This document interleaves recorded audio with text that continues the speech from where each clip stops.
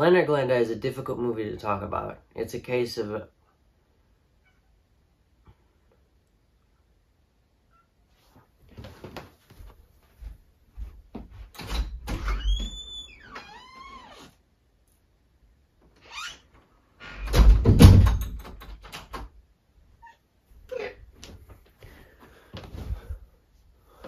Please don't meow while I'm filming.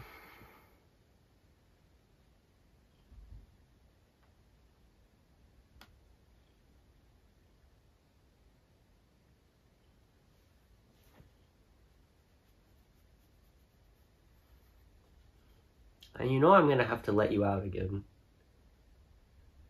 I can't have you interrupting me. Glen or Glenda is a difficult movie to talk about. It's a case of a movie where the story behind its production is more interesting than the film itself. But more than that, this movie doesn't make any sense if you don't know the story behind its production. So for that reason, we have to discuss this film's director, the infamous Ed Wood.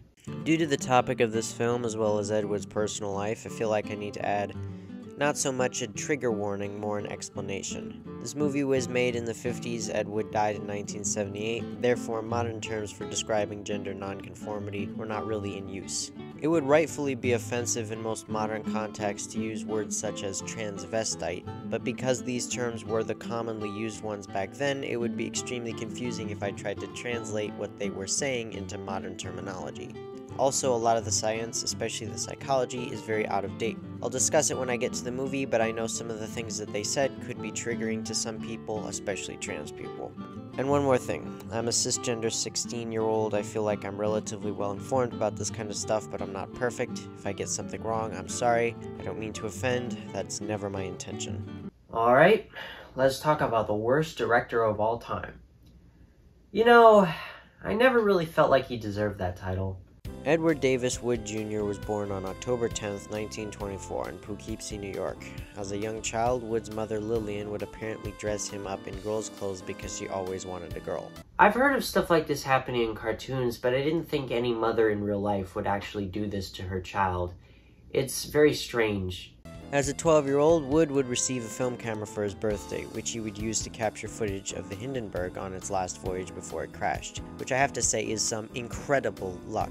Like many others, Wood would enlist in the U.S. Marines shortly after the attack on Pearl Harbor, only 17 at the time. He would recover bodies after the Battle of Tarawa, and he would later claim that he was more afraid of being injured than being killed, mainly because he thought a combat medic might discover that he was wearing women's underwear. At this time, he was living in LA, the home of the film industry. He would direct commercials, micro-budget shorts, anything he could do, and through this he would become friends with one of his childhood idols, Bela Lugosi, who was struggling with depression and addiction at the time. Ed Wood was a self-proclaimed transvestite, which at the time basically meant someone who society saw as a man, but dressed as a woman. He would do it all the time, that's how he felt most comfortable. In fact, he almost seemed obsessed with it, being more comfortable in women's clothing than men's, especially Angora. According to one of Wood's friends, he had a hell of a fetish. Angora, oh god, he'd pick up on a girl just because she was wearing an Angora sweater. And he'd get that sweater off her, man, I don't know how he'd do it, but he had a trunk full of them.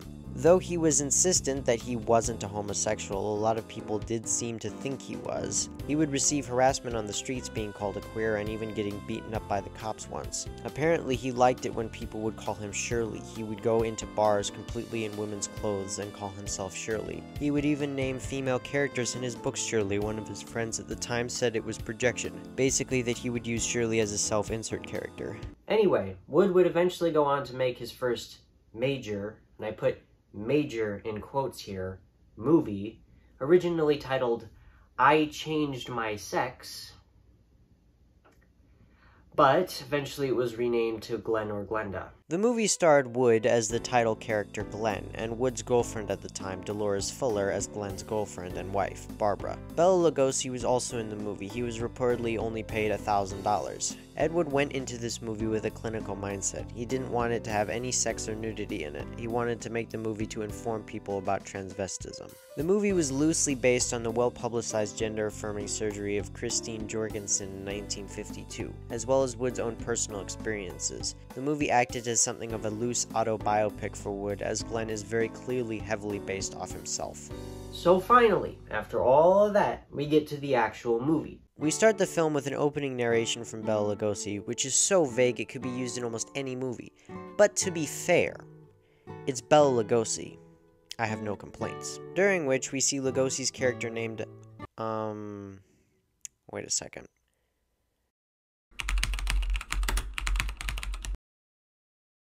Scientist/spirit play with beakers for about a minute. The actual plot comes into motion when an inspector is investigating the suicide of a transvestite and goes to seek advice from a doctor who I presume is a psychiatrist. This is when, only 7 minutes into the movie, the most glaring issue becomes obvious. The dialogue. This is probably the worst dialogue I have ever heard. Both the doctor and the inspector talk like they are reading an encyclopedia or a college textbook. This type of case comes to me as well as yourself, many times during the course of 1 month. The suicide? The suicide. Most of us have our idiosyncrasies. This fellow's was quite pronounced. Yes, but I wonder if it rated the death warrant it received. I don't think so. Now, to be fair, some movies don't need to have amazing dialogue, but those movies don't usually have long scenes that are just conversations. The doctor, whose name is Dr. Alton, immediately breaks patient-client privilege by telling the inspector about the case of Glen, a transvestite who hasn't told his girlfriend yet. But first, he goes over a lot of very long and very boring definitions.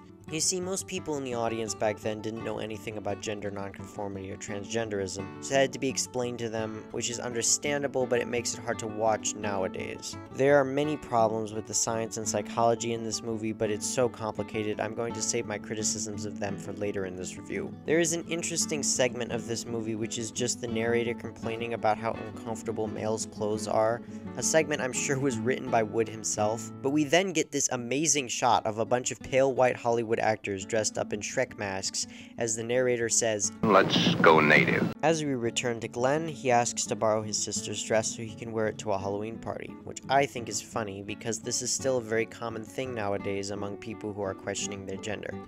I guess some things never change. It's headlines. A man had his sex changed to a woman. Isn't that a strange case? I wonder how some people's mind works. Well, some people aren't happy the way they are. I suppose so, but to change one's sex, that's a pretty drastic step to take. If it's the only way, I'm for it. Yeah, man, I have had almost the exact same conversation before. It's sad to see how little transphobia has changed in the past 70 years. Most of this segment is the mental toil that Glen goes through about whether or when he should tell his girlfriend, soon-to-be wife, about his alter ego, Glenda. He tries to stop wearing women's clothes, but he can't give it up and he just can't bring himself to tell her. Glen goes to visit one of his friends, who is also a transvestite, to ask him about how and when to tell Barbara about Glenda. I guess I got a problem. Haven't we all? I mean a real problem, one like I've never had to face before. Our whole existence is one big problem after another. I want to get married. You have a problem.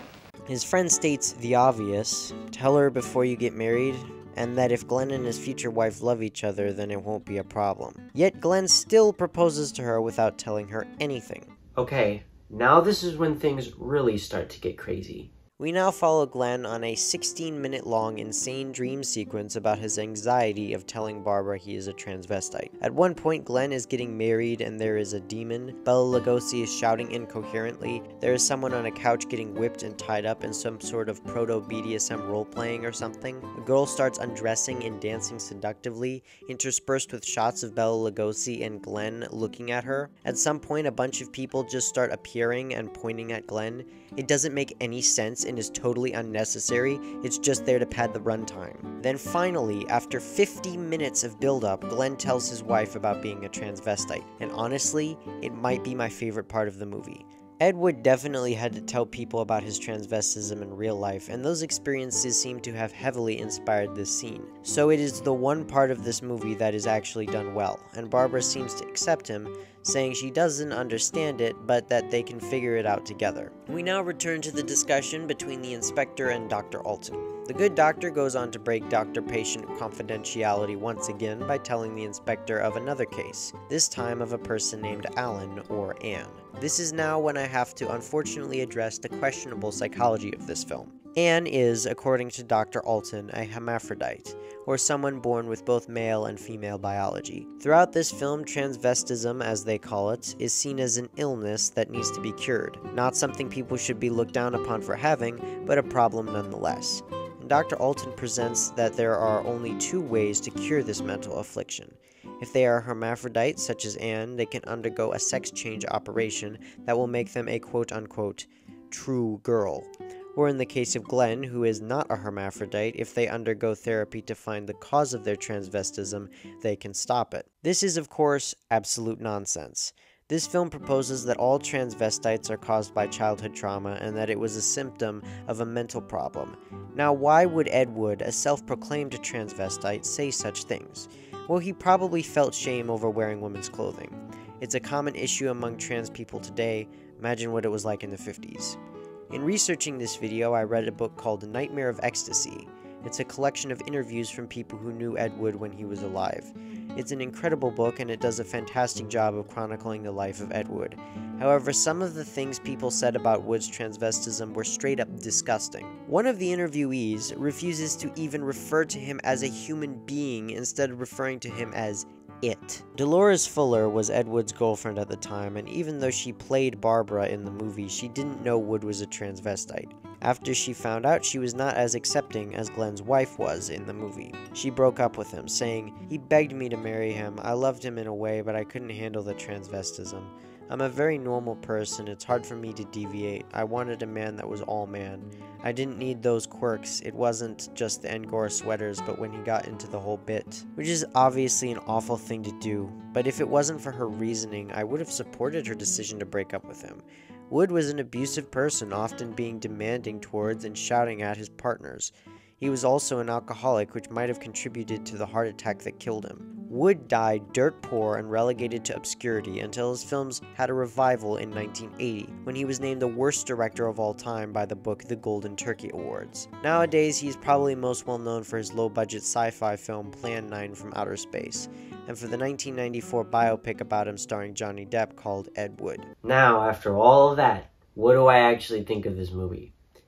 It's really, really bad. Yeah, what a surprise, I didn't like it. While its message of acceptance was very progressive for the time, it's undercut by the extremely inaccurate psychology. But I can't give this film credit for much else. The writing is terrible, it often doesn't make any sense, the story is either bland or chaotic, they put too much emphasis on dialogue when all the dialogue is terrible, the acting is more wooden than George Washington's teeth, and the entire project just seems to be coasting off the popularity of Bela Lugosi's name. But after all of this, I still can't say Ed Wood is the worst director of all time, because no matter how bad this movie was, it's clear Wood wanted to make it for its own sake.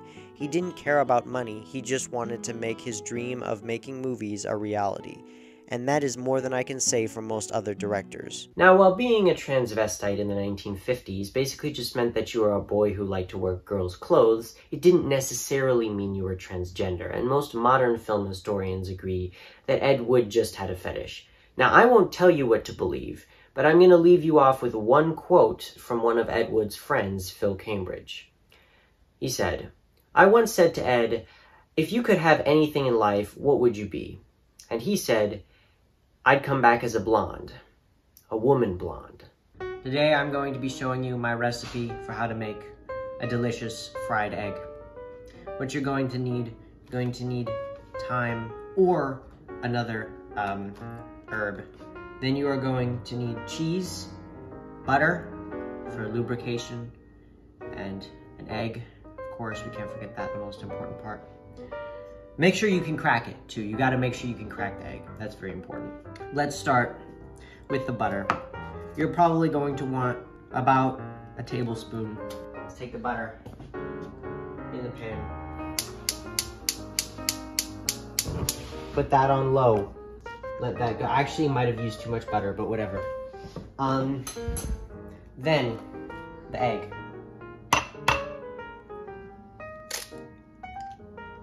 Perfect. Take your spoon. The white falls out, the yolk right there. Now, we take our cheese, we grate it. Here, that's probably enough, you don't need a lot. You're going to put your cheese into the white. That's too much cheese, it took a little bit out. Then, your thyme, just take a little bit. You cut it up. Now, if you have another type of herb, it would work too, and it would save you some time. Now, you're gonna have to stir it up. You have to stir up the white. Let's check on the pan. Okay. This butter is now lubricating, right? We take our white. Take it. We pour it right on the butter. Here. Then we take our yolk. Pour it gently on top of the white. Right there. Now you turn it up a little bit if it's not sizzling enough. And if you really want, you can put a lid on it to make sure that it fries on the top. This is a good time for you to put all your ingredients away.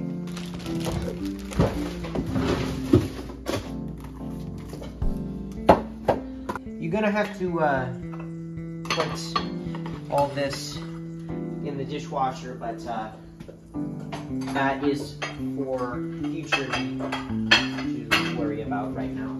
Now let's check on that egg. Now, it looks pretty fried, in my opinion. That yolk does not look super fried, but hey, you know, it looks delicious. Anyway, let's move this onto a plate here. All right.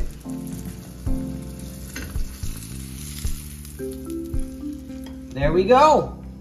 Perfectly cooked egg. That's how you do it. And now this is gonna be delicious.